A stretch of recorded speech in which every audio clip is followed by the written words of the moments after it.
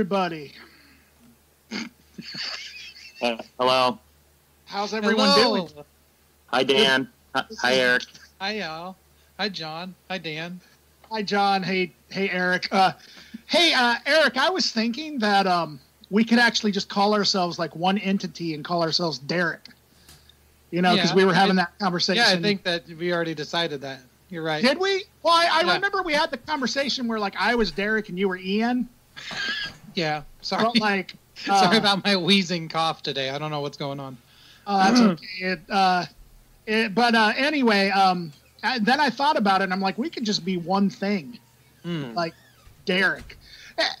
Anyway, I suppose we should probably introduce the podcast, right?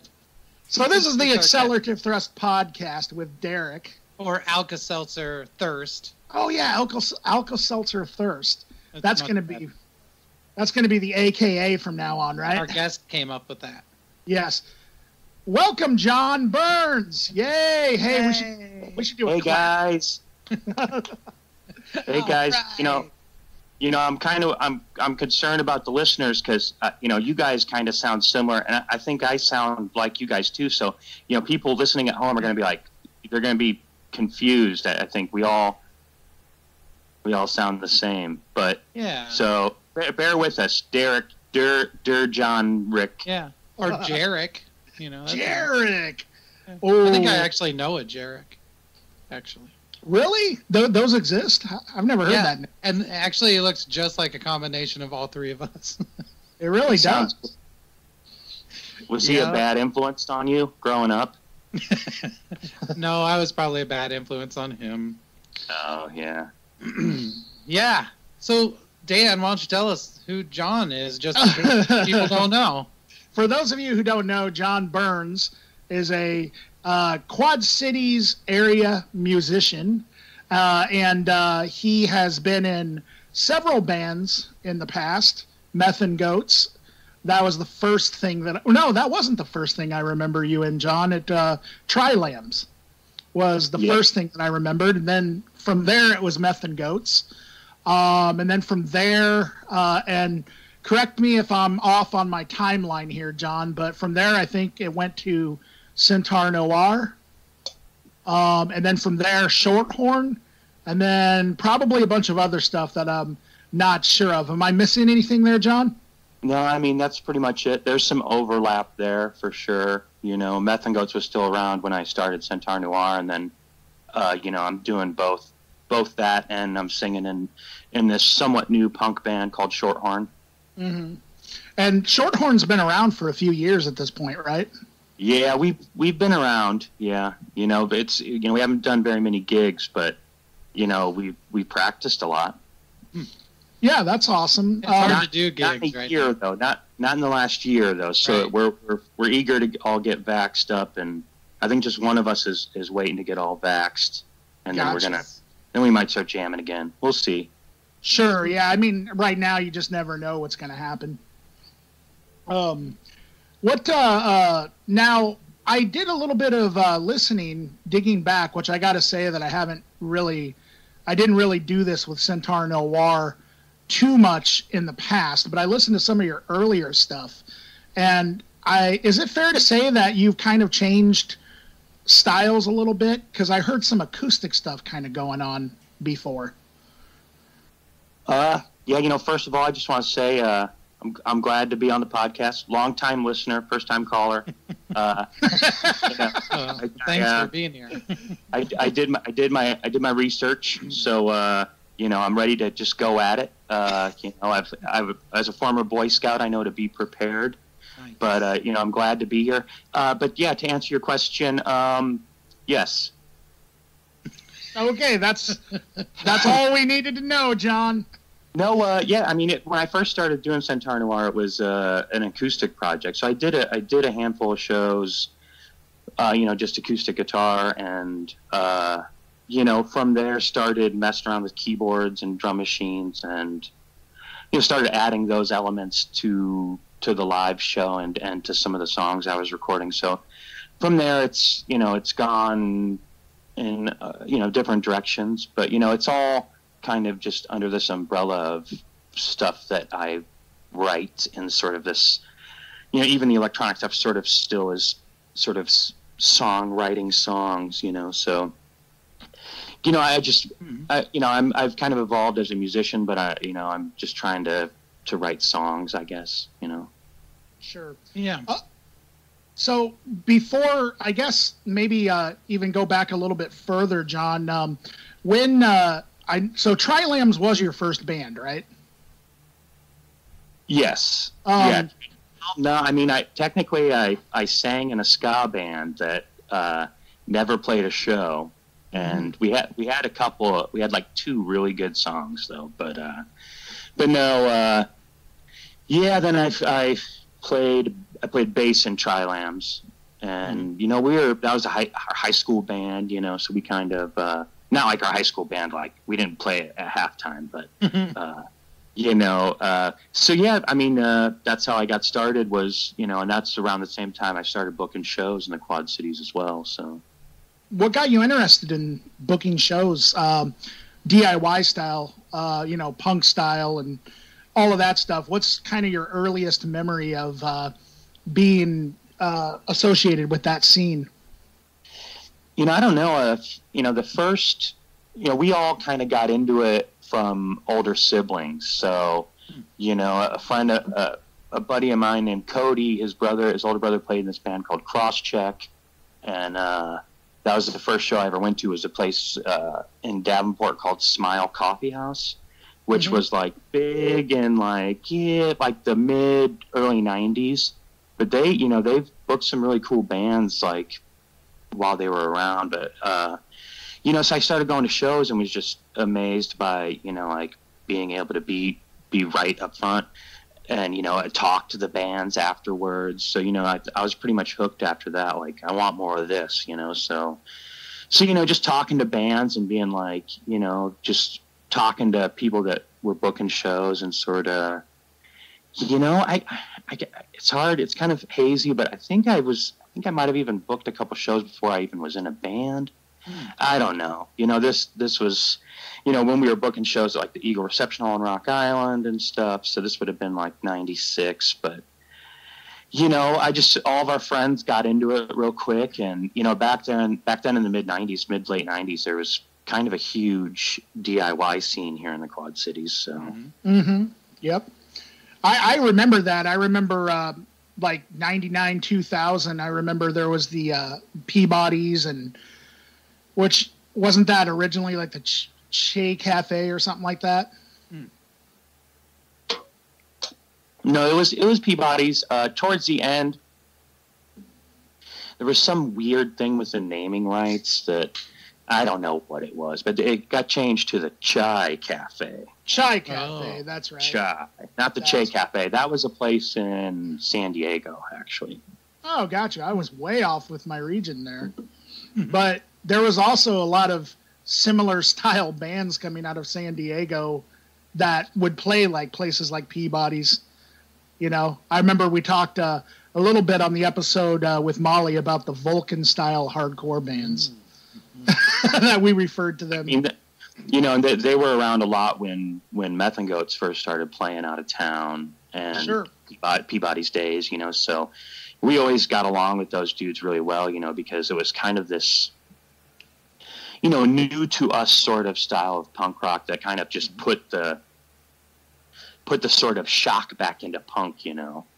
Because, you know, it was just these pale, skinny, black-haired, black-clothed, like weird future punk goth like entities, you know. And this is back Eclipse of Eden and Rue Morgue and bands like that, Spirit of Versailles, and, you know, so yeah, it's pretty cool time to be around. And, you know, there's a lot of worship of that kind of era online. Like, I've gotten random messages on Facebook like, do you have an Eclipse of Eden t-shirt? And I'm like, who are you?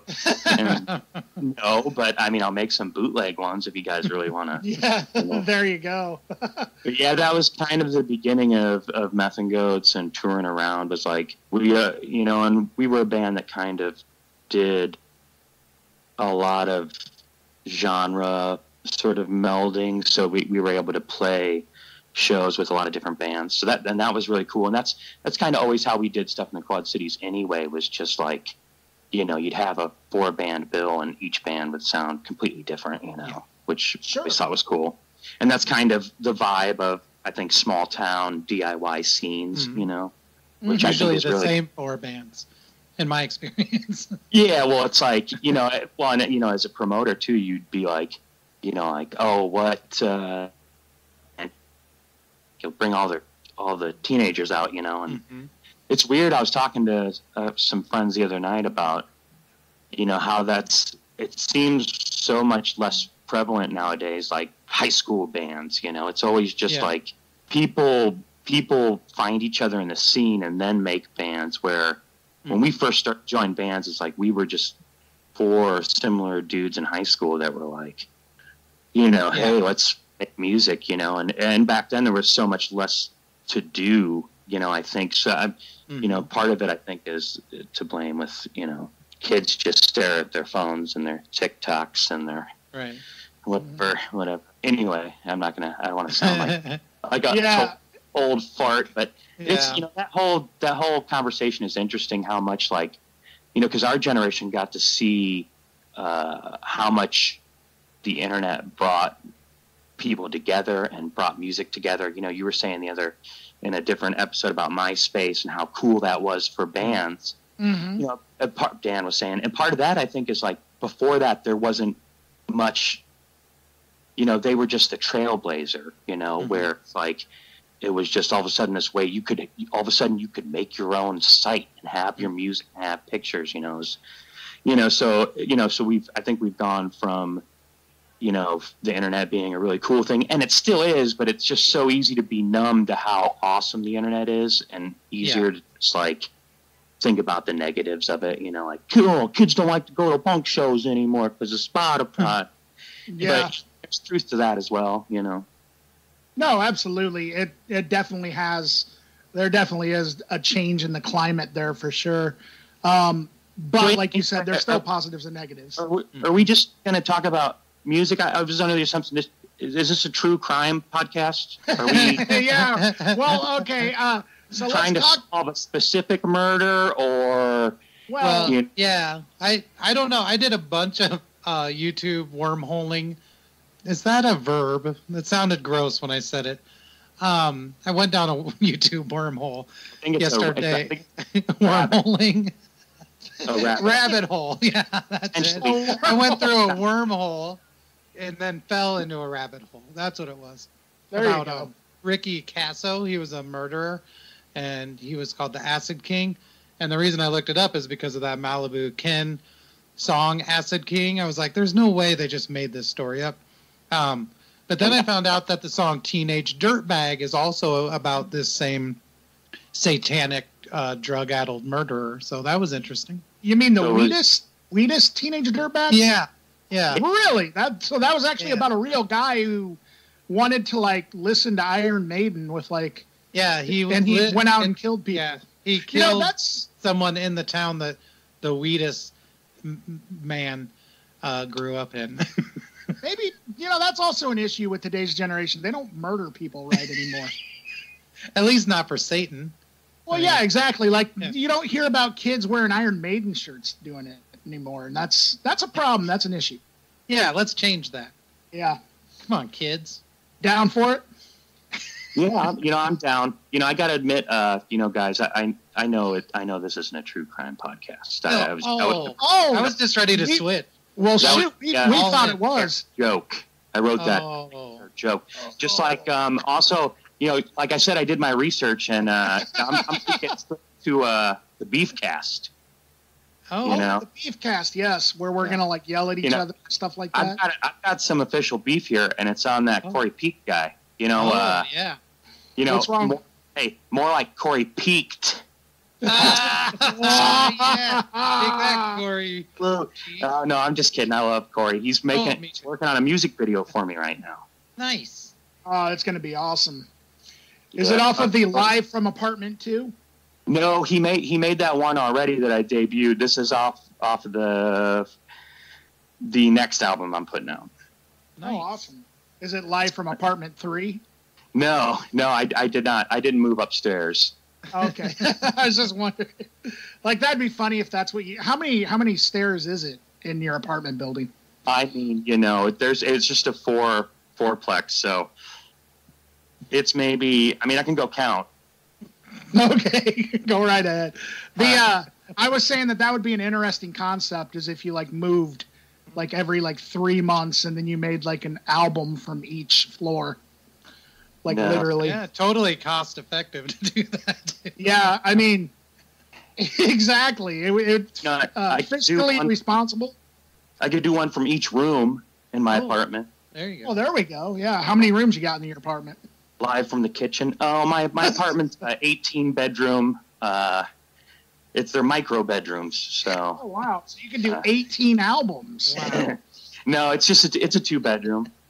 I live here with Brandon and Pizza Squirrel, and the quarters get a little tight, but we make it work. No, I was gonna ask you about Pizza Squirrel.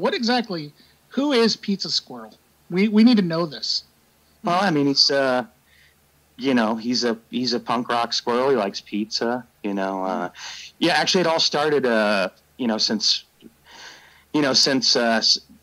COVID and all that stuff. I've been sheltered in place, and my spot on the couch is right next to this window that overlooks downtown Moline. And one day I looked out, and there's this squirrel underneath my van just eating like an entire slice of pizza, basically. And and I see him around. I mean, I just saw him yesterday. He comes and he hangs out at the tree, and I'll say what's up to him, and he will sit there and look at me like he's for real. But then a friend of mine made a sort of a Pizza Squirrel action figure, if you will. Oh. And so he, I put him in my window to try and kind of lure the other Pizza Squirrel. So there's hashtag real Pizza Squirrel, and then just the fake Pizza Squirrel. Yeah, basically I've too much time on my hands. It's cool though, man. I love pizzas, and squirrels are okay. I mean, so that's not a bad thing. Yeah, you could keep pizza as a pet and eat squirrels. You'd be all set. I mean, people do that. I heard that's a Muscatine delicacy. Oh yeah, there's a lot of Muscatine delicacies you don't know about it's yet. Good. Huh? It's like rabbit.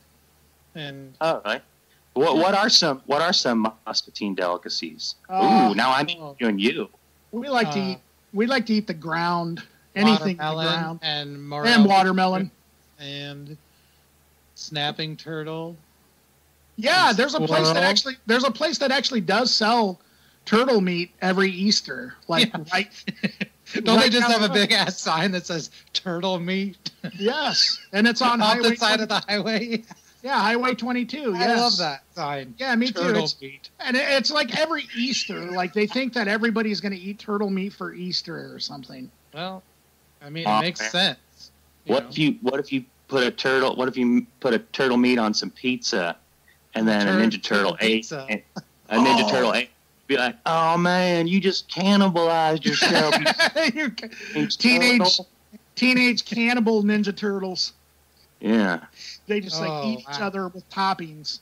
Not cool, turtles. Oh yeah, you guys are evil. Hey John, I understand Erik was not aware of this, but apparently you dressed up. Apparently you dressed up for the podcast tonight.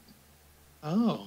I thought we discussed that was on the list of things you couldn't ask me about. Oh, that's right. Yes. Brandon, that was on the list, right? Yeah, he said that was on the list. But I'll go ahead. Hey, all access. I'm not going to hide behind anything. Yeah, I'm wearing an outfit entirely comprised of cow print. Oh wow. It's sort of the underappreciated animal print. Everybody wants the exotic animals: cheetahs, tigers, zebras. Just give me some cow print and just, I'll go at it, So yeah, cow print mostly, cow print overalls, cow print socks. Wow. I mean, if you go cow print, you go all the way. So and that's perfect, really, for the Iowa beef cast that we're gonna do. So, hey, I don't know if this is okay, but I'm about to smoke weed live on the podcast. Oh, snap. Whoa. Hey, go ahead. Don't even tell the FCC because I'm in Illinois. It's legal. Yeah, it's legal. Totally tubular, man. Oh, it really gets me in the conversation mood. Let's talk about the universe, dude.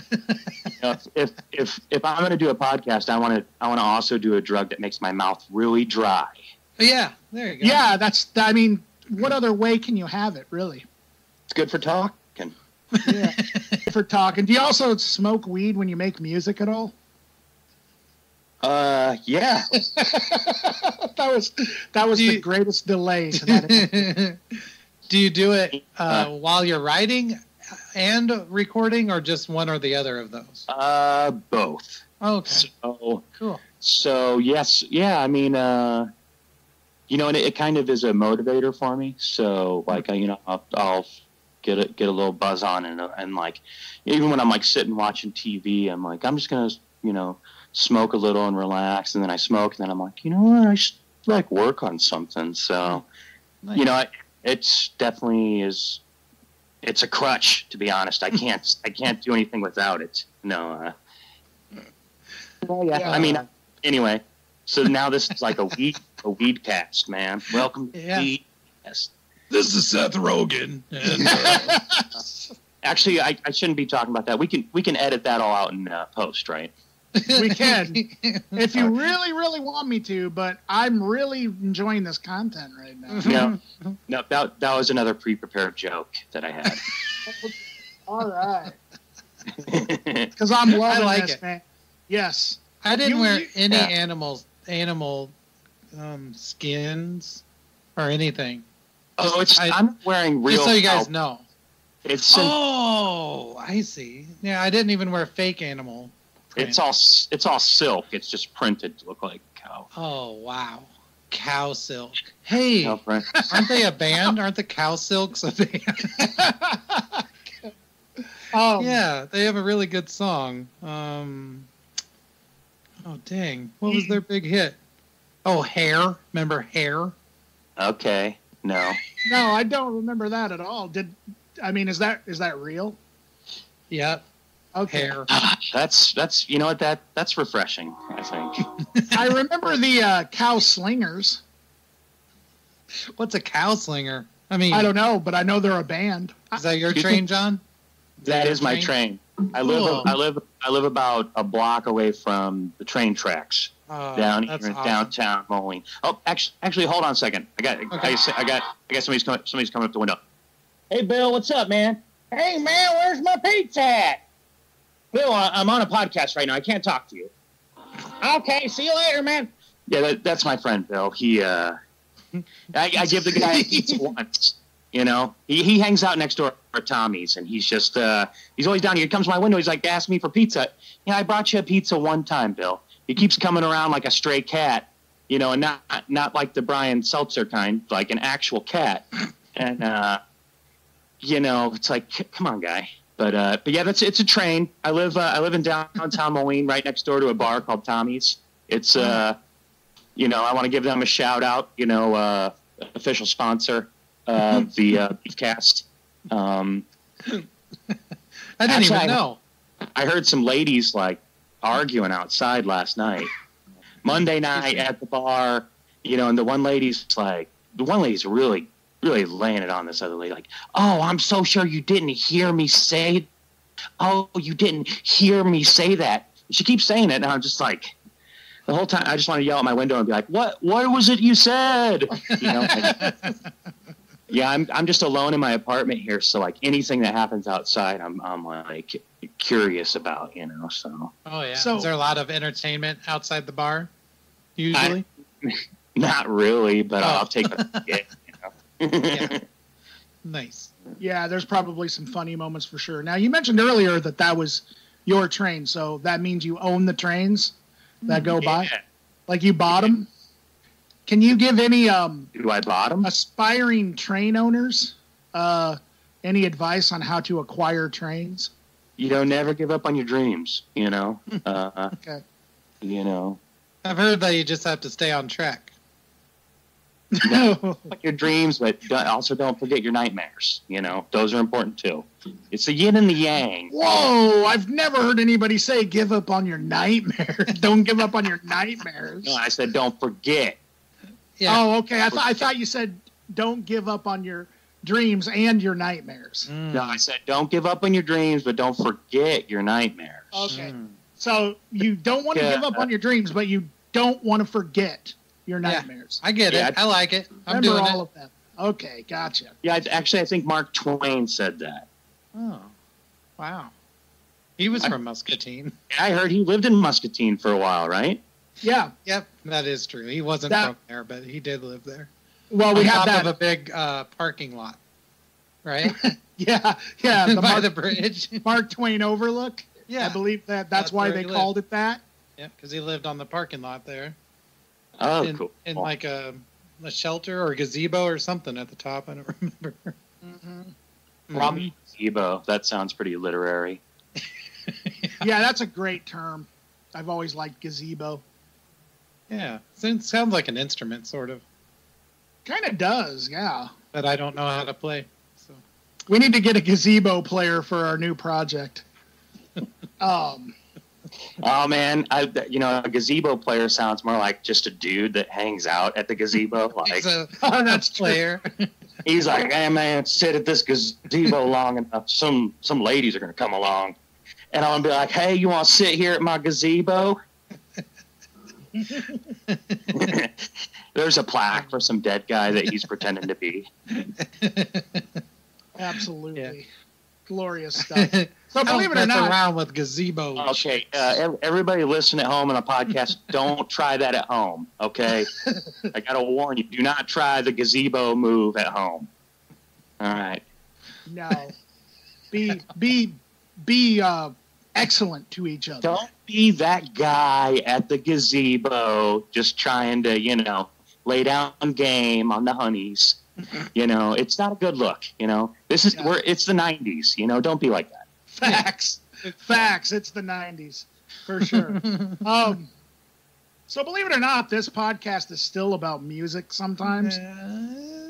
It's starting to get into other gray areas and everything, but let's talk tunes. Let's talk some tunes. So, hey, John, you want to talk a little bit? You had some interesting things to say about a month ago after we reviewed Live from Apartment 2. You want to talk a little bit about the recording process and production and concepts and ideas that kind of went into this album?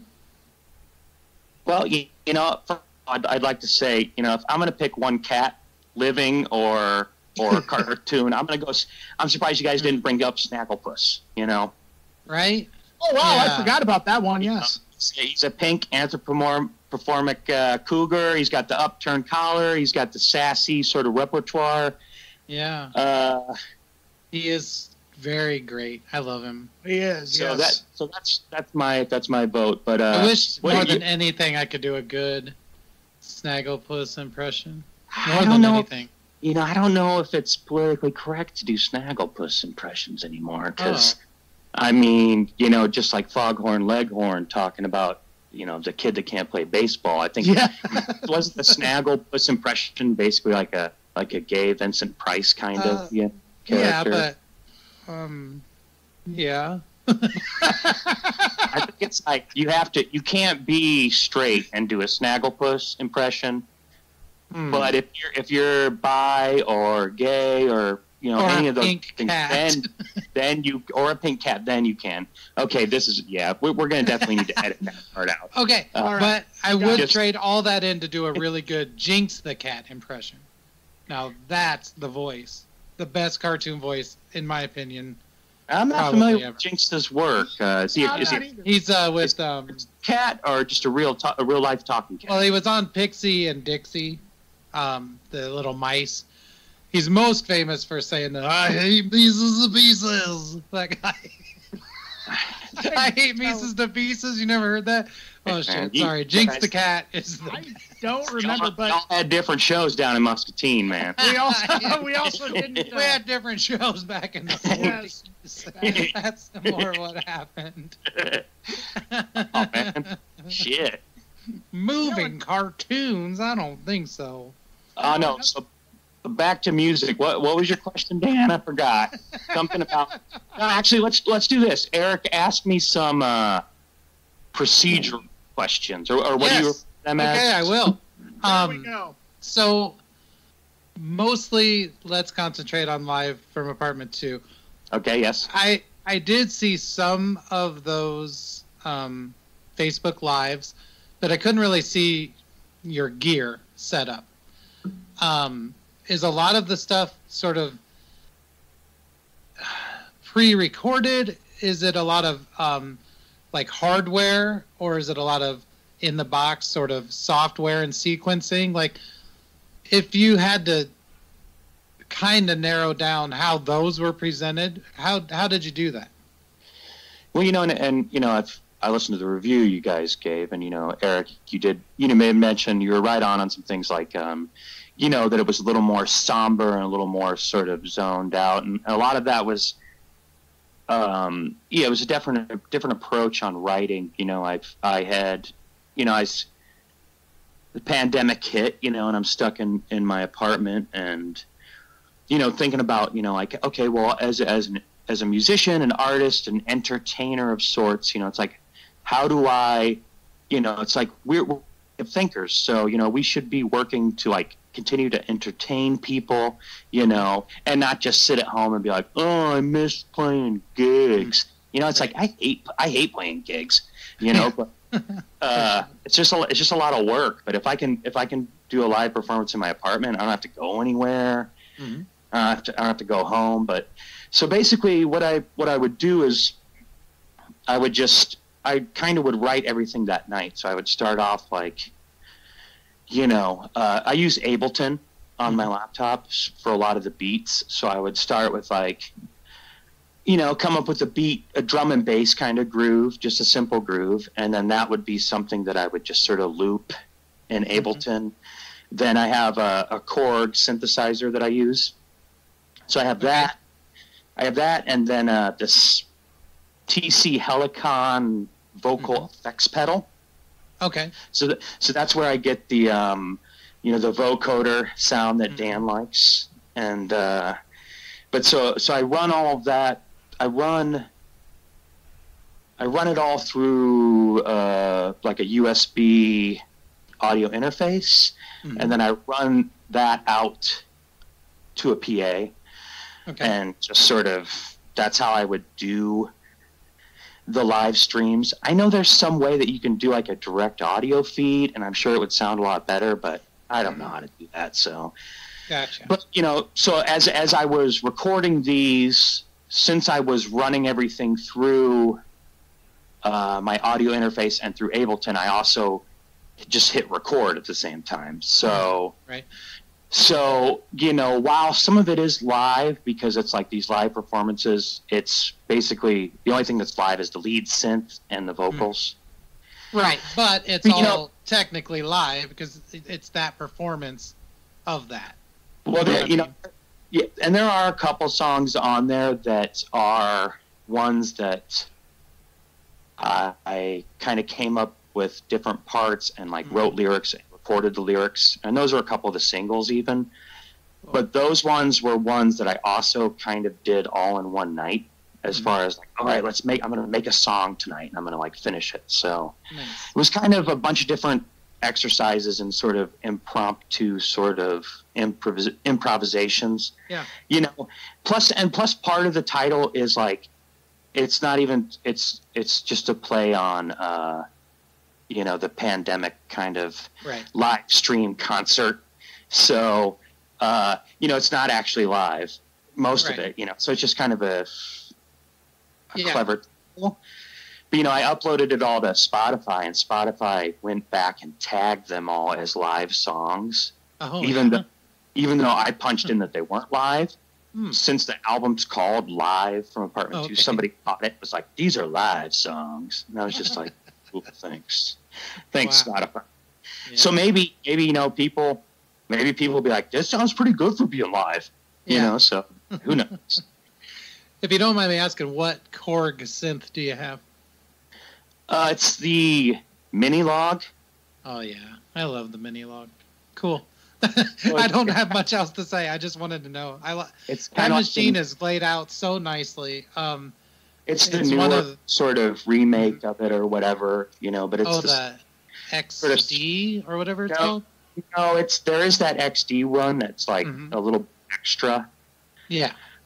But the one that I got is just the stripped down one, but it does everything that like the Mini Log originally. I think the XD like they find some other stuff to like make it. Yeah, I think it adds the like a different sequencer maybe or something. I don't know. Maybe a delay, onboard delay and distortion. I have no idea, but I love the Mini Log. I think that it's a super nice analog machine. It sounds nice. It has the same oscillators as the MS-20. So if anyone likes that synth, or they should have the same sort of sound. So pretty awesome. Yeah. Yeah, it's fun to mess around with. I really even haven't really dug into it as much as I should, because that part of the reason for getting it was I've been using Ableton, and you can get some cool sounds out of there. You could tweak them to get some cool sounds, but I wanted to have like a live instrument that I could perform with, because then I think it makes things a little more interesting. I've done various different lineups with the live show with backup dancers and backup vocalists, and other things like that. And, it's when I'm just by myself, I'm just like kind of up there singing to backup tracks, and like I don't know, it's fun, and I'm no Usher, but I try to put on a good show, but so I wanted to integrate, like I wanted to try to start writing from this approach of like thinking about playing a synthesizer and singing live, to sort of up my game, For sure. Yeah, and there's a tactile element to it too. It's like if you have just a controller, a keyboard controller, and it's running a soft synth or whatever, like you have parameters that it's going to be hard to get outside of. But with a real analog synth, you can turn some knobs and have it go really poorly and get really wild. And like, it's like punk rock, like it takes those sort of bumpers off, and you can, I don't know. I think I love watching people play live, and a lot of times, if they're just kind of running a laptop or something, you kind of want a little bit more out of them. But yeah, sure. For sure. So that's part of it, and unfortunately I've, then kind of, I bought the synth, and then, everything happened with pandemic. So, but that's fine. It's weird. It's weird because I've gotten so used to doing these live streams, like the idea of doing like, I did a couple gigs live from the apartment. I did one for, there's this place locally, handicap development center that a bunch of my friends work at, that they work with. It's just kind of a recreational center for people with various handicaps and developmental issues. But I went there a couple years ago and taught an art class, and then this year they had to suspend their in-person activities, so they're all kind of, they still have their caretakers go out to their houses and hang out. And so I was able to they started doing Zoom activities. So I did a live concert via Zoom. That was pretty cool. I've become friends with a lot of these folks. Like they come into the record store and stuff. And, like I said, I'm friends with a couple of people that work there. And so it's pretty cool because, they're all just super music and anything really. So, but yeah, it's just weird thinking about. So I have done some gigs with the live synth, but that's about it. I have like not live in person, but live via the wonders of the internet. You know, and that's the thing. It's like, you know, as like I said before, with artists and musicians, it's like there's so much technology out there, and I think if we can learn one thing, one of many things from the last year, is like how we can better use technology to really communicate with each other, you know, as opposed to like, you know, using technology to like hate each other, you know. Yeah, for sure. Anyway, I just think that's really refreshing, you know.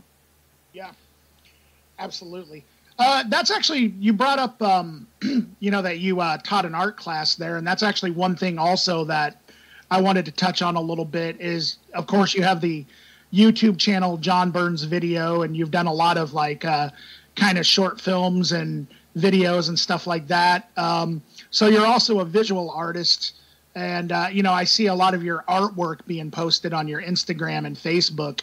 Have you always kind of integrated like both of those things, like both the like music side and the art side together kind of, or were you kind of involved in one before the other, or how did that kind of come about, you know, where you kind of were involved in the visual element of things as well as the audio side of things?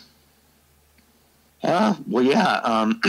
Great question, Dan. You know, I think, you know, when I was a kid, before I ever really thought about being a musician, I've always wanted to be an artist. So, you know, as long back as I can remember, I wanted to be an artist. You know, I carried around a binder with my drawings of like Ricky Henderson and Michael Jordan and stuff, you know.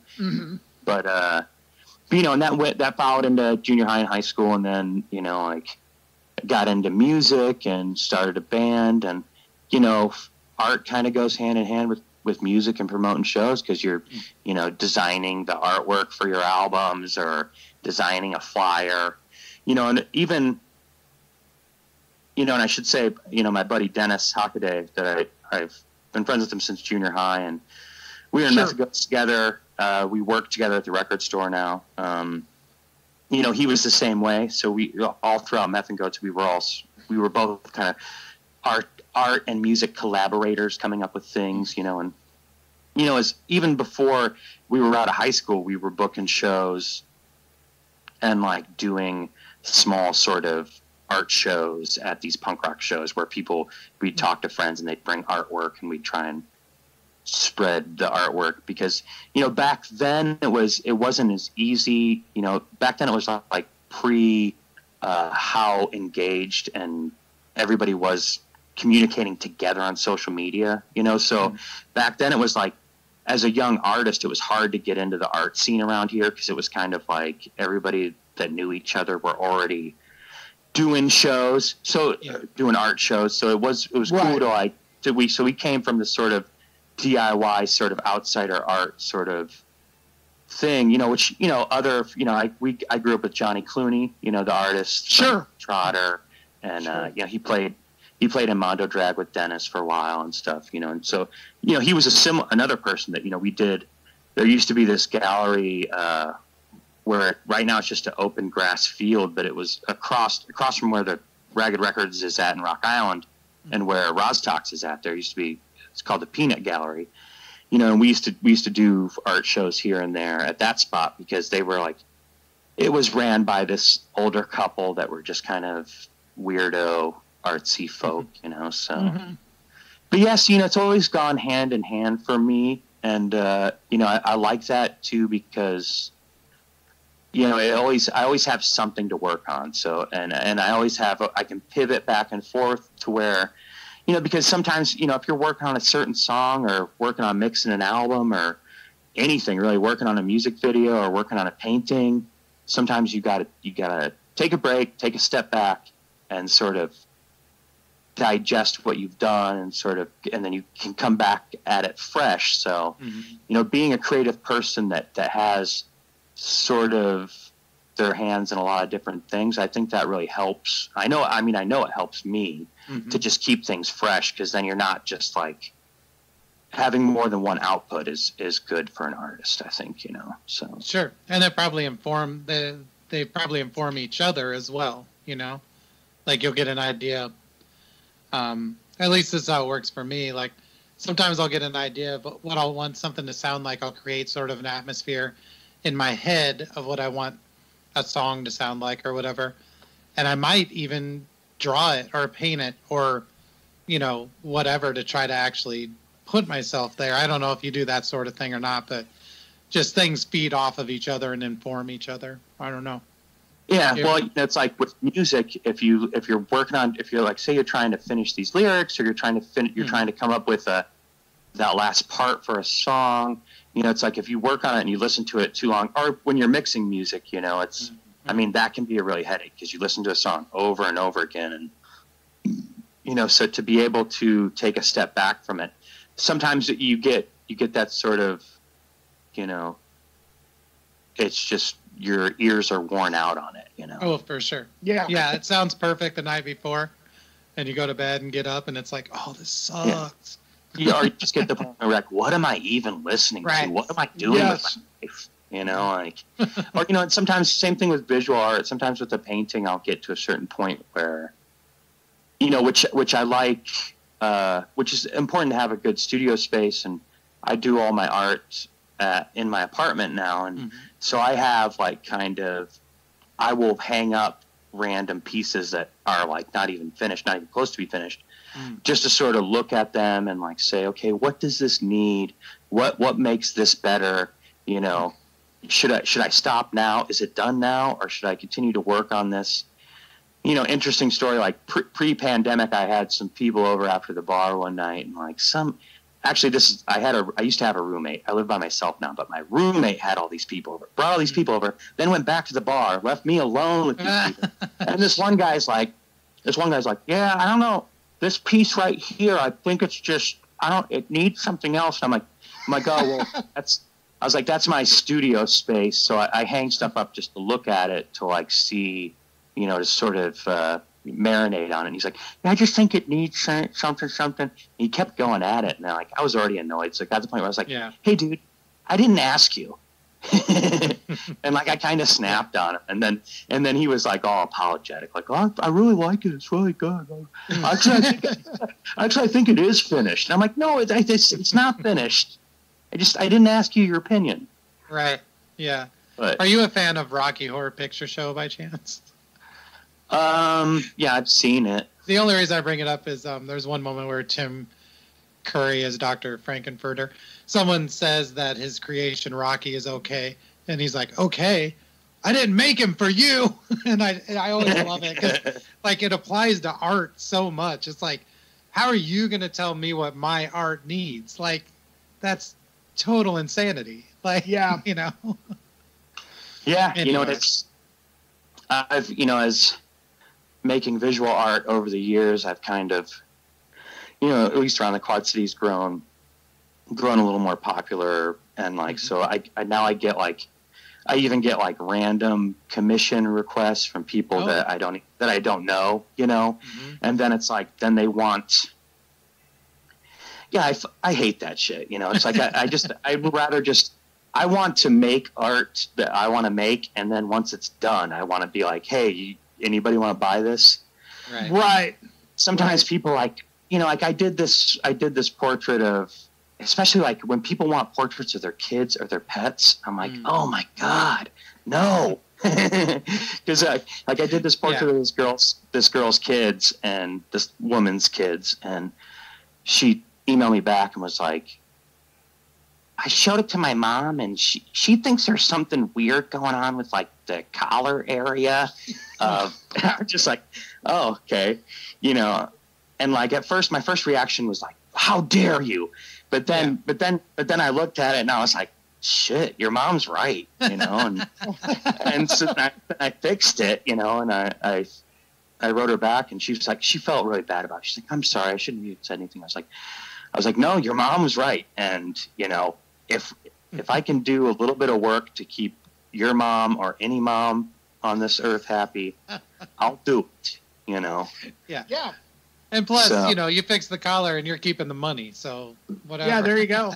Actually, it was a portrait for a fundraising thing I was doing. Okay. Oh, gotcha. I wasn't even financially gaining from it.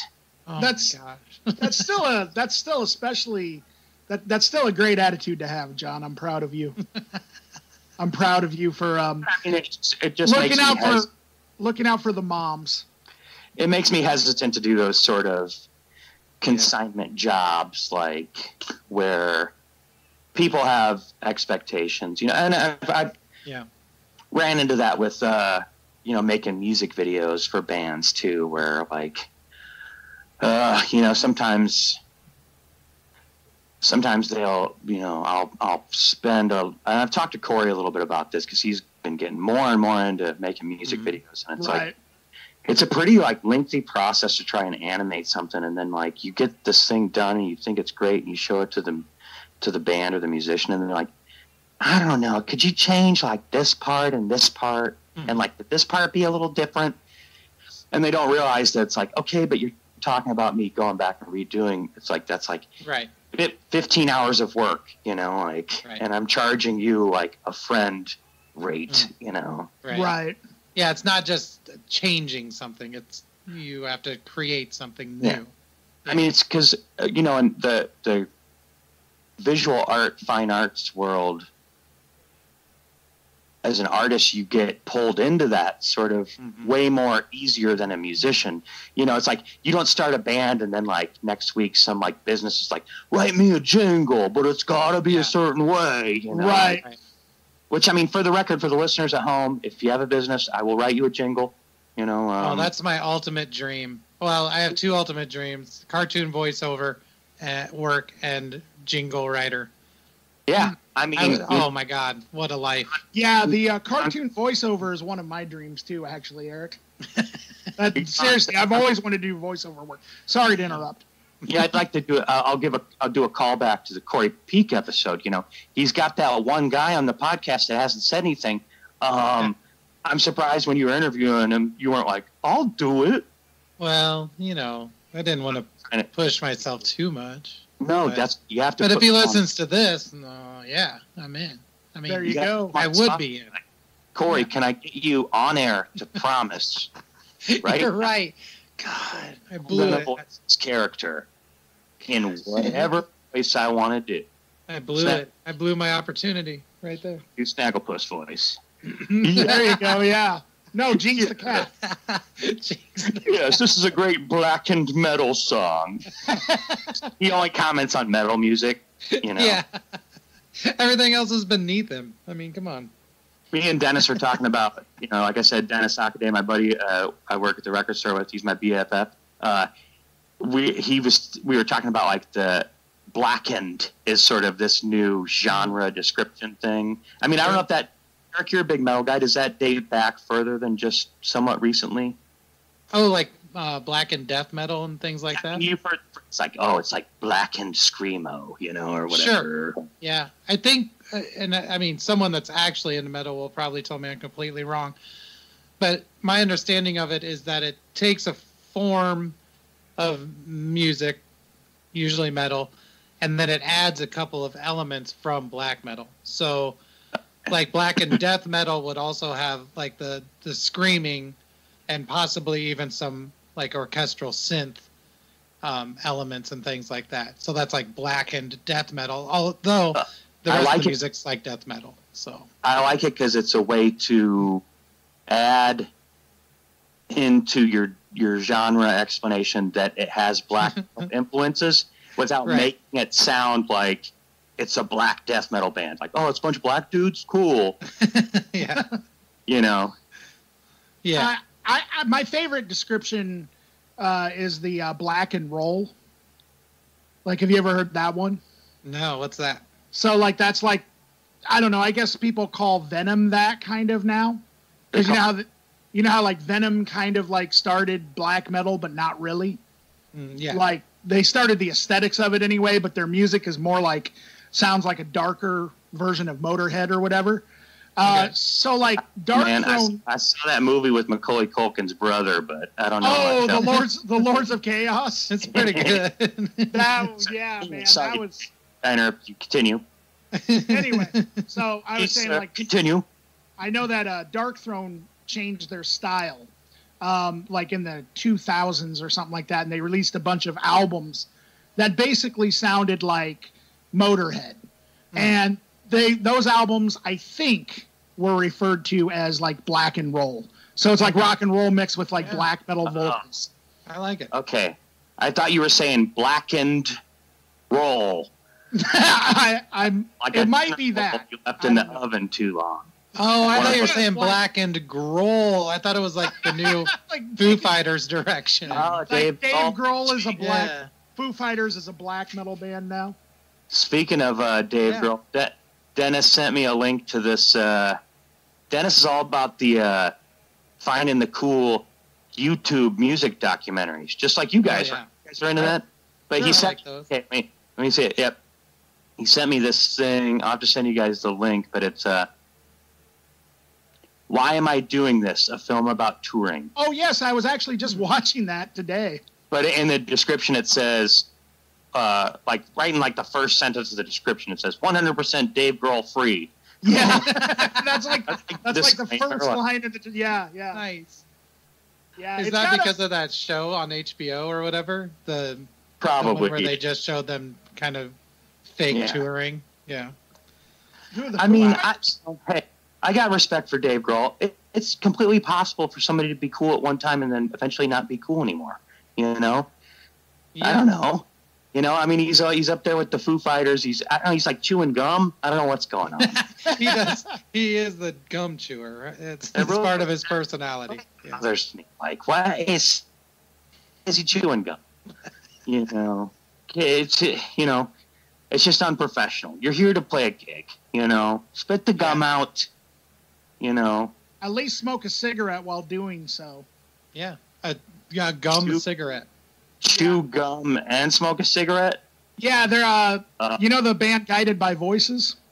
Mm-hmm. Is that what he does? There's a live performance where the guitarist is like this punk. He's actually the most punk looking dude in the entire band, like tattoos, and he's wearing like some sort of leather thing like that looks like he should be attending a Harley show or something, like a motorcycle show. He's like the only, and you've heard Guided by Voices, right?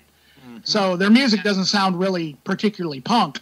But anyway, he's chewing gum and smoking cigarettes and playing a guitar at the same time. That's pretty cool. Yeah. I gave up gum though, so I had to quit. Yeah, I've been. I had like two packs a day. You know, gum is bad for your health. Yeah. I do a juicy every now and again. You know. You know, hey, the taste is gonna move you. You know. Oh wow, yeah. Juicy fruit, man. Yeah. I forgot what I was gonna say. Were you gonna talk about fruit stripe gum? No. We're going back. What about blackjack gum? I'll talk. Hey, if we gotta get back to Beefcast, Big red gum, get out of here. Get out of here. You're too wide and flat. Give me dentine. I like little bricks. For that, what's it even supposed to taste like? I don't even understand. Big red, you know. Just red. Yeah. It tastes red. Tastes like the color red. You guys remember those gross? You guys remember the gross soda gums they used to have, like A&W root beer and Dr. Pepper gums back in the 80s? Yeah. Were they like gushers, sort of? Yeah, they were like gushers. They like gushed out like this. I like the syrup. 7-Up one, I think. Yeah, there was a 7-Up one too. I remember that. I was big on the RC Cola one. I don't remember the RC Cola one because I think I just made that up.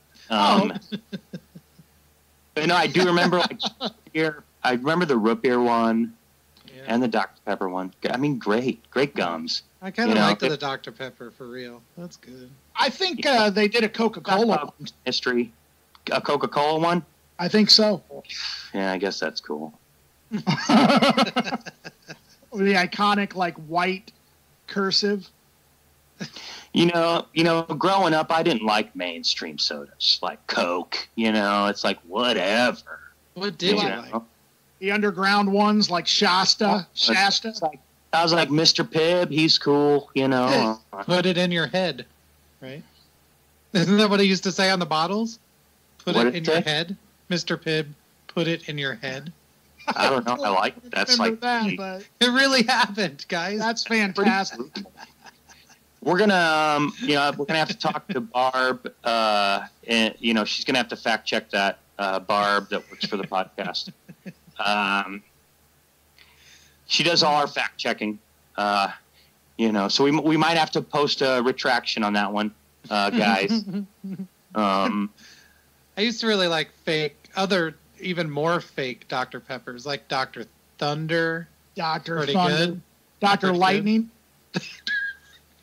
Dr. Wait, Rocket. Mountain Lightning. Mountain Lightning. That's right. We used to go to there used to be a Kmart in Rock Island that is now they converted to storage units, indoor storage units. But for a while, this Kmart had inside of it was the only existing Little Caesars in the Quad Cities. Oh. So we would go there as teenagers and get crazy bread, and then then they had a row of 25-cent pop machines outside. Whoa. So it was all about Dr. Rocket, or maybe it was Dr. Thunder. I think it was Dr. Rocket, Crazy Bread, and then it's just like, I was pretty nostalgic for Crazy Bread. I tried it recently. It's not very good. What you got to do is, if you ever go get Crazy Bread, take it home, pop it in the toaster oven for about 10 minutes. Oh. Then it's good. It's always like gummy and soft. Yeah, it's kind of it's like overly buttered with whatever chemical thing that they're putting on there. Well, they just didn't cook it long enough. It's like basically like raw dough, Yeah. Little I don't know Caesar. if I've ever had any food that was good that had crazy in the name. I tried to eat Crazy Glue. Well, I don't know if you guys saw, but Dom brought back the NOID. Really? This is big news in my group chat about Is it a pizza group? No, but it might as well be. A lot of experienced former pizza workers. I worked for 20 years in the pizza industry myself, and I got to say, I have some opinions on it. This new campaign that Domino's is doing is and I don't know if they really have these things, but it's basically these robot cars that are delivering pizzas, and the NOID is trying to disrupt them. And I don't know if so the NOID, he's all dressed in red, so I don't know if he's he's for the workers or what. He's trying to get rid of these elite robot delivering pizza cars, and he's trying to say, no, musicians still need side jobs, so. Is he still claymation? The NOID? Oh, yeah. I mean, it looks pretty legit, old school, the NOID. I mean, it's original recipe NOID. I mean, he's the same old NOID. So they can still find work for stop motion animators, but not pizza delivery guys. They're like, let's find robots for this part. I was stoned, and I got really involved in creating a CENTAUR NOID shop, and then halfway through, I was like, what am I even doing? Did I just put a captain's hat on the NOID? Oh, I thought you meant a horse body. No, No. I'm in this. I make music under the name CENTAUR. But it's not a centaur. It's not. Honestly, it's not. Oh, okay. I didn't know. I assumed. That you shouldn't do that. When you say captain's hat, do you mean Captain Crunch? No, I do not. Dan. Okay. Thanks for asking, but no. I just had to know. Interesting little side story. My friend Nick, that played guitar and sang in Tri-Lambs, was the original drummer in Meth and Goats. He claimed to have had a dream about Oops All Berries before it was an actual cereal. Oh wow! Oh wow! So he was prophetic. So he lives in Chicago now, and he's a dog walker, but he claims to have sort of conjured the Oops All Berries cereal. So brought it into reality. I think. Well, I mean, mind. He said he had a dream about it before it showed up, and then it showed up. So I don't know. I haven't talked to him for a while. I have to see if he's had similar dreams recently, where he Reese's peanut butter cups with nuts. Yeah. like involved in it. Or Reese's peanut butter cups with Reese's Pieces. You know, Reese's that exists. That's so good. Well, so does the Nuts one too. Really, I've never had the Nuts. You know, I've been in my apartment for a year, and all of a sudden, you know, I talked to my mom on the phone. She's like, "You see this new Reese's peanut butter cups? It's got marshmallows on it." And I'm like, "All right, my mom's stuck at home. I gotta go find her this elusive Reese's peanut butter cup." I go to Walgreens, you know, where I got my vaccine. You know, I get my vaccine. I get my sweets. So there's like an entire Reese's aisle of like, there's Reese's with pretzels, Reese's with Reese's Pieces. There's, you know, they've really stepped up their game. And hey, I don't blame them. There's like Reese's. There's like peanut butter, like wafer Reese's. Yeah, which are basically like Nutty Buddies. Yep, or that's whatever. pretty much what they're like. You know, and I was just like, what? You know, so and they couldn't ride that ET popularity forever. But, that's true.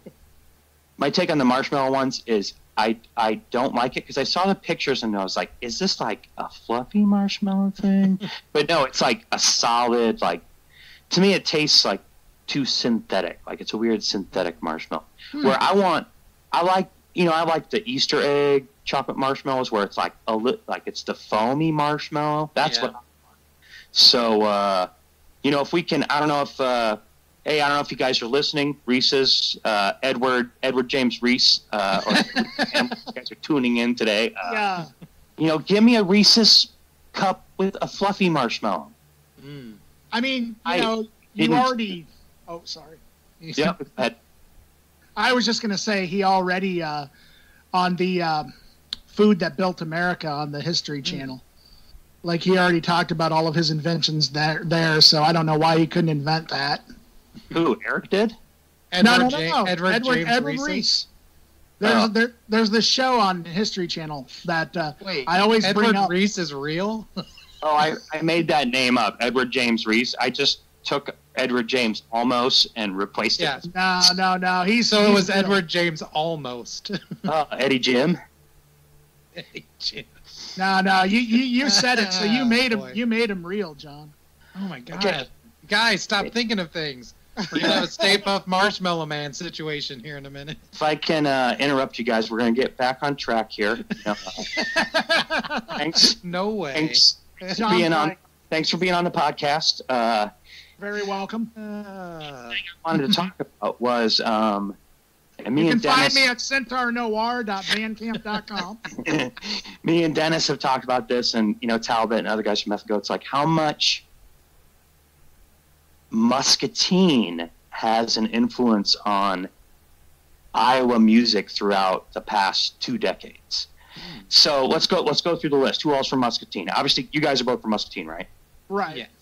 Okay. Then you got Corey. Right. Mm-hmm. Then if you're branching out, Brooks Strauss, right? Right. Yeah.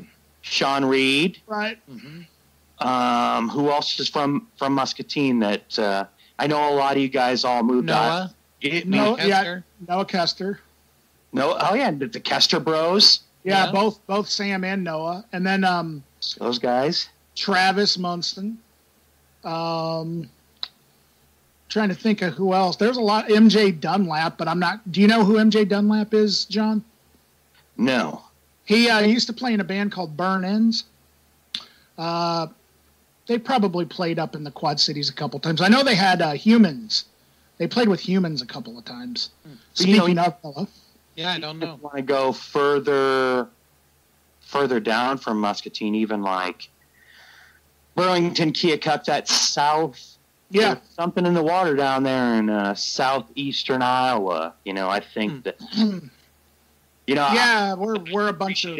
Because to me, it reminds me of sort of a smaller version of the Quad Cities, where it's like we're all kind of out here on our own, sort of doing our own thing, and it makes kind of weird and unique, Yeah. Because I mean, who else are some Muscatine folk from like our general? Well, cover. You have. I mean, there's a lot of younger kids that were sort of like, I don't know, do you know like Blake Daly from, well, he's now in Flash in a Pan. Like, does that ring a bell at all? I'm probably too old. Yeah, I mean, there's a lot of, like, there's a band right now in Muscatine called Eugene Levy that's making some waves. Yeah, I've checked them out. I mean, do they know that that's also a popular actor's name? Oh, you're right. I didn't even think of that. Yeah. Yes, wow. They are aware. Do you think the name for the band before their show got really huge, and now they're like, damn it, it was hip and cool, but now it's so mainstream. He won like a TV Emmy. Yeah. I bet they regret it a lot. Actually, back in the day, I had an idea for a Led Zeppelin tribute band called When the Eugene Levy Breaks. Oh, that's nice. But, I mean, without getting Eugene on board, where do you go with the band, really? Exactly. Yep. It would just be him sort of on stage nervously singing Robert Plant's lyrics, Couple names come to mind now also. Jeff Carl. Jeff Carl. I saw him over the weekend. You can't forget Jeremy Anderson, and I think Connor is Connor from Connor and Jaybird. Is he from Muscatine? Are you sure? We're gonna have to get Barb on. We're gonna have to fact check that. What, Jeremy? Muscatine? Yeah, he's from Muscatine. Jeremy Anderson. Jeremy Anderson from Condor and Jaybird. The Jeremy Anderson from Muscatine. The Jeremy Anderson, yes. He was in I hate to be a birther, but we're gonna have to check his birth certificate. It says Muscatine General Hospital. Oh, well, yeah. If you want to get technical, maybe. No. Connor and his brother Jake, the Lyle brothers. That Jake played bass in Connor and Jaybird. He's not in the band anymore, but they're both Moline dudes. Okay, they're Moline dudes, and then I think Bryson. I have to fact check that one. So what about Bryson? Where's Bryson from? Bryson. I think he's Muscatine. I think two of the members of Condor and Jaybird are Muscatine, my friend. Oof, Bryson. Yeah, I don't know if you guys heard, but they're going to build a bridge for him up here in the Quad Cities. The Bryson Bridge. I heard about. Really? The Bryson Bridge, huh? No, I guess you guys didn't get wind of that. That was a joke, but is it the Bison Bridge? Yes. But Dan, you are familiar, all right? Why didn't you laugh? That was a hilarious joke. Yeah, it's I'm laughing now. They're putting in a new I-74 bridge, which is in the Quad Cities, but they're also replacing the I-80 bridge, which is further up that it connects LeClaire and Port Byron. It's also where they do the Tug Fest every year. Okay. You guys hear about the Tug Fest? I haven't had a good Tug Fest since middle school. I know. But they're going to replace that bridge, and this guy that's like this leading conservationist / he's a CNN hero, Chad Pagracki. He's from here in the Quad Cities. He started an organization called Living Lands and Waters. Mm-hmm. And they basically travel on a barge up and down the Mississippi River and just pull. I mean, I think at the last measurement, they've pulled like over 1 million pounds of trash out of the river. Wow. But he's got this idea to turn the old bridge into this living land bridge, where animals can be like, fuck this, I'm getting out of Iowa, I'm going to Illinois. And apparently it's legal there. There's going to be bison. Yeah, it's just all animals looking to smoke up, But, I mean, it's a cool idea, and yeah, power to them. I made a goofy Photoshop that I said something about the Bryson Bridge, and there's a picture of Bryson. Yeah, Bryson from Connor and Jaybird. He's a sweetheart. He's a great guy. He does. I saw him just posted it. He does drum lessons out of the Quad City Rock Academy, which is at the River Music Experience. Right. So he's finally just doing going back to, I think, doing some sort of in-person drum lessons and stuff. Yeah. which is pretty important. You know, I saw during the pandemic he was doing live streams, and he had the setup where he had his laptop on top of a speaker where the laptop was almost entirely closed, just so that his webcam could get like a bird's eye view of his drum kit. Mm-hmm. You know, and that's the kind of ingenuity that us creative people need to do. Like, you know, hey, we got to get the right angle so I can show you a little baba da ga, you know. That's baba da ga da da da. Yeah, teach the kids. I mean, that's it's a standard drum fill. John, I'll have to ask Bryson next time I see him about the bada da ga da da da da da. Wow. Oh, but back to Jeff Carl. Yeah, Jeff's just he's one of those guys who I just want to squeeze every time I see him. He's a sneaky guy. I didn't, because the pandemic, I didn't see him for about 6 months. Then he showed up to one of our courtyard sales at Ragged, and he's wearing a mask. We're just hanging out. Then, like later on, he randomly took his mask off in the distance, and I noticed he had just this great mustache. Yeah. And, so I asked him later, I was like, Jeff, you were hiding that mustache all day. And I'm willing to bet Jeff was like, he just loved it because he just like has it. He's like, I've got a secret. And the way you just bushy mustache, nobody knows what your facial hair looks like. Unless you're one of those guys with just a huge beard exploding out of your mask. Yeah, which is Eric, me some of the time. You got a big beard right now. What do you, Eric? What are you rocking facial hair? I keep it pretty trim. Yeah, I don't know. I sculpted a chin out of it, but no, not too bushy. Yeah. I'm pretty presentable these days. I don't know. It's weird. That you gotta impression. keep it kind of. Gotta what? Gotta keep it short to keep the mask online. Yeah. Hey, I don't know if you guys want to do a podcast first. Oh, snap. Here. Yeah.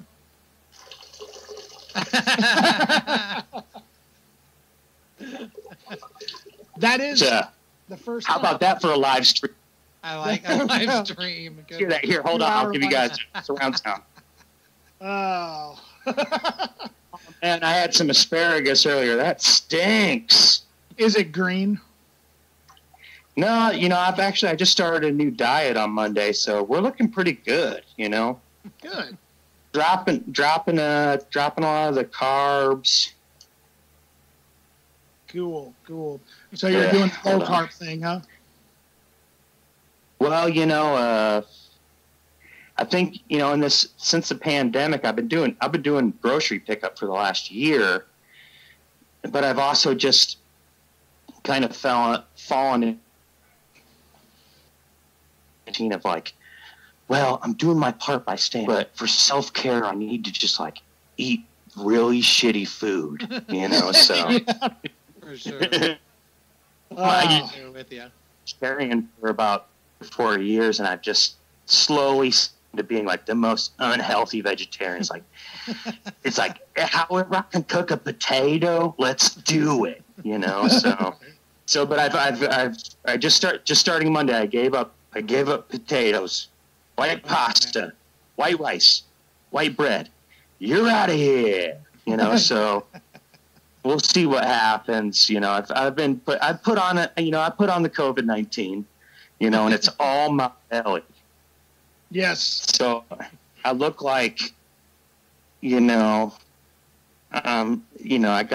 still got skinny legs, and then I'm just like, honestly, I don't really care what I look like. I just want to feel better. So, I just want to, I want to definitely sympathize with that.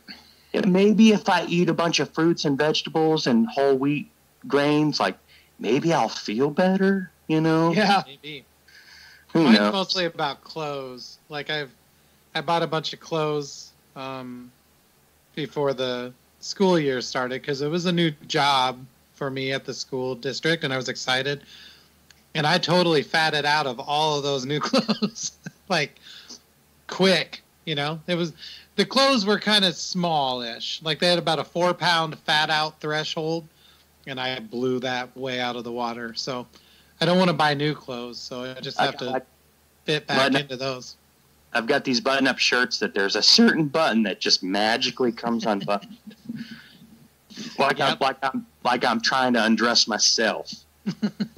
I'm trying to undress myself, but belly first, you know. Oh yeah. Been No, there. I love my body. Hey, so let's talk about some music. Okay, so Centaur Noir. Yeah. Live from Apartment 2, you know. Yeah, we loved it. It was fantastic. Hey, John, I have a question for you. Oh. Right. Hit me. Where the listeners who do not know of this Centaur Noir or any of your past music, where can they find you and your musics on the internets? Freaking everywhere, bro. I'm on iTunes. I'm on Spotify. I'm on Bandcamp. You can go to YouTube, Napster, Livewire. I'm on, you know, I think I still got a MySpace page somewhere. I mean, I go through this distributor that hooks me up with places I've never heard of. Shazam. You know. Wait, that's a movie. Did you know that? It's a wonderful movie. Shazam, I've never heard of it. I'm on this website called some people think it doesn't exist. I'm on this website called latenightcoolcat.com. Oh yeah. Oh, that's a great one. place. Right. Great place. Dan, you're on there, right? Late Night Cool Cat. Late Night Cool Cat. Wait, Dan, what are you talking about, Kazam? No, I was talking about You're trying Shazam. to trick me again? There's no goddamn Shazam. There is no Shazam. I searched for hours. But you remember the movie still, don't you? No, it's Kazam, and it's pretty good, actually. Yeah, where Sinbad is a genie / magician. Yes, that's exactly it. Except that... And he's got like a sidekick that's played by Steve Harvey. Berenstain Bears spelled with an E. See, the problem is, though, it wasn't Sinbad. It's Shaquille O'Neal. You guys are fucking with me. Oh, man, I'm moving into one of these Howie Mandel effects. Yeah. I don't know. Howie Mandel It's where you put like a rubber glove over your head and you get deprived from oxygen long enough that you forget things. Wow. Yeah, it's called the Howie Mandel effect. That's amazing. We're gonna have to. We're gonna real though. Shaq rapping in Kazam is really good, and I'm sad that it gets overshadowed by this fake Shazam movie. Wowzy! His raps are super good in the movie. Wow! I'm gonna have to check that out. Sam? You should. Everyone should. So, ladies and gentlemen. So. Yeah, like I said, you know, Centaur Noir, I'm sort of, you know, I'm working on my fan base. You know, I respond to, if you send me a fan letter, I will respond to that fan letter. You know, whether it's an email fan letter, if they have electronic fan letters, and then real life fan letters, I respond to those too. Wow. You know, no, but with all seriousness, to talk about music, I am gonna release a new album this month. Cool. It's called Memoirs 2. It's Return to Memoirs 1, which I actually just called Memoirs. At the time, I didn't think to call it 1. You know, but yeah. But it's you know, it's just kind of a group of songs. So basically, this last year, I've been working on a few different groups of songs, and the Memoirs 2 stuff is stuff that I've written in the last year with lead synth stuff, and a lot of it has the vocal effects kind of stuff. So it's similar to Live from Apartment 2, but Live from Apartment 2 is more sparse and spread out because it's sort of stuff that I just jammed on and sort of, you know, a lot of it, the lyrics were just not written, so I just kind of, you know, as I came up with these ideas for the songs, I just kind of expanded on sort of a vocal melody. But the new album is going to be like full-on songs. You know, they mean things. You know. Yeah. So that's going to come out sometime this month, and then, you know, similarly, like throughout this last year, I was also working on this group of songs that I they take on similar sort of electronic elements, but they all started from a riff on my acoustic guitar. Oh, cool. So the outcome is, you know, sometimes the acoustic guitar gets a little lost in it, but the outcome is that it's the third album I'm going to do is going to be, it's like kind of more like a somber sort of singer-songwriter thing, but where the electronic elements just serve as sort of a backing band kind of thing. Sure. Mm-hmm. I mean, there are some lead synth parts, you know, because it's hard not to when you have that stuff. Mm-hmm. You know, so somewhat it's kind of like, so, you know, I started off doing acoustic stuff, then got really deep into writing just from electronic sort of synth and drum machine. Where this group of songs I've been working on last year was kind of a return to, you know, I decided to just pick up my guitar and play it a lot more often, you know, which, you know, I'm not a super talented guitar player, but like I use it as just whatever sort of an instrument to be background music to whatever kind of vocals I'm working on, you know, right. So similar to a synthesizer or whatever, you know, so, you know, I find, you know, the more and more I sit down and actually play guitar, like I start to really get into it and feel better and feel more comfortable riffing around, you know. Mm-hmm.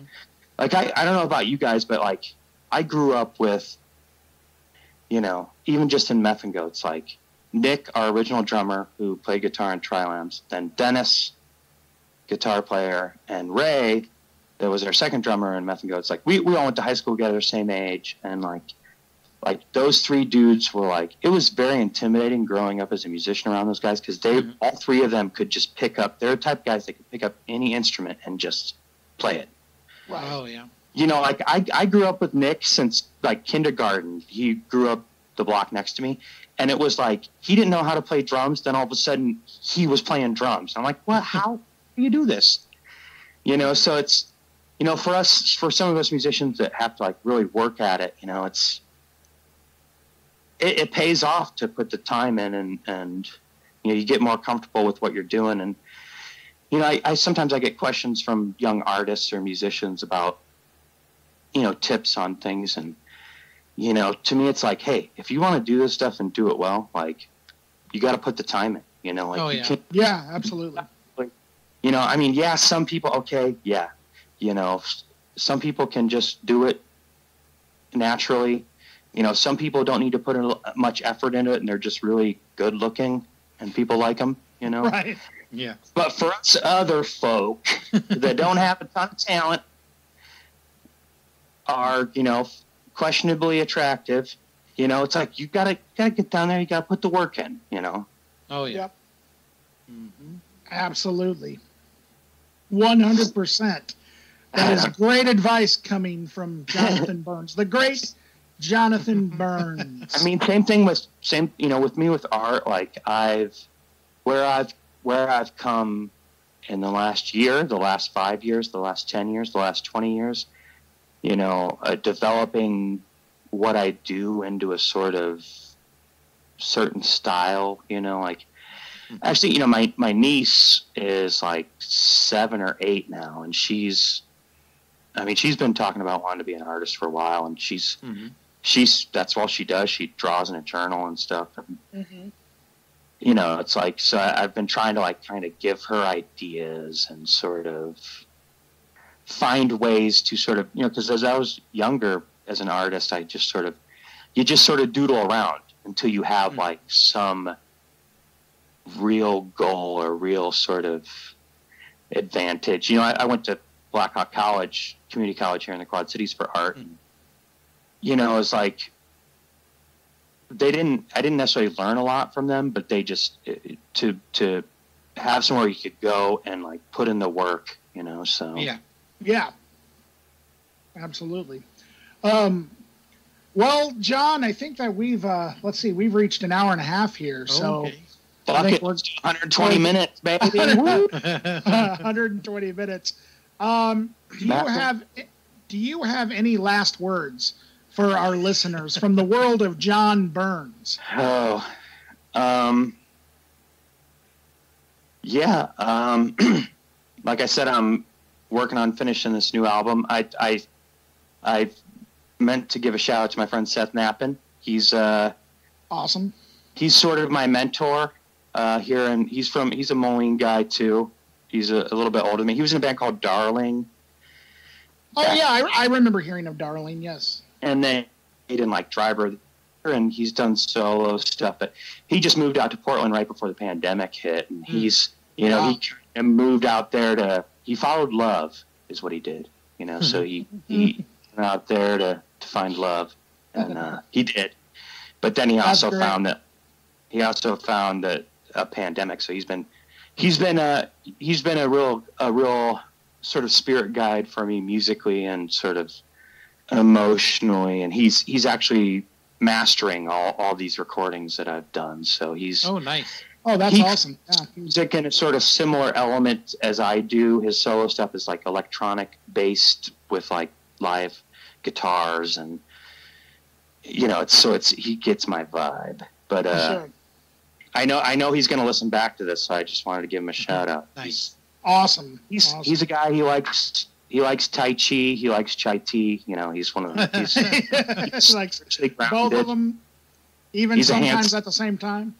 He's a very handsome man. Oh yeah. Well, one after the other. You go. For one than the other. Within the same time frame. Thanks for having me on, guys. Oh yeah. Oh, absolutely, 100%. Supporting local music, and Sean Reed, Molly, Corey, me. These are all people that, including myself, that I have a lot of respect for. And, that's awesome. Thank you for supporting local music too. Yes, absolutely. By the way, thank you for giving me the Meth and Goats live shows back in the day. Those were always fun.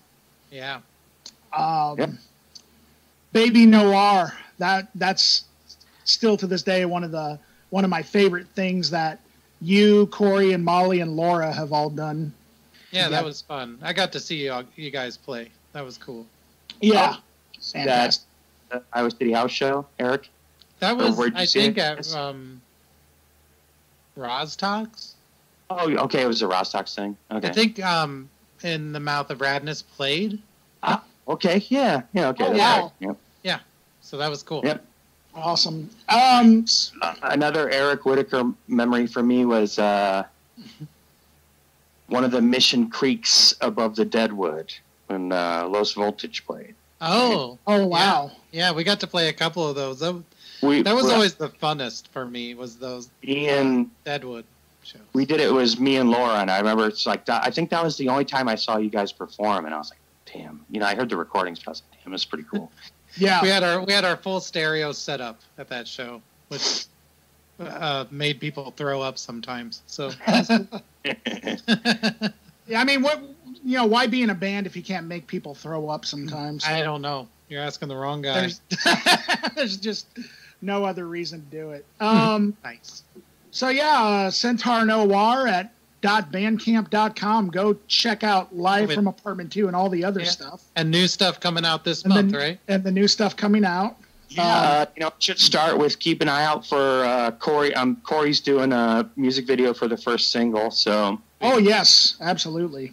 So I've decided to just sort of hire him to do a video for each album I'm doing this year, which is going to be at least 3, maybe 4. I actually just bought this synthesizer at the Salvation Army the other day, and I decided. Oh wow! Eric, you know much about this brand, Bon Tempi?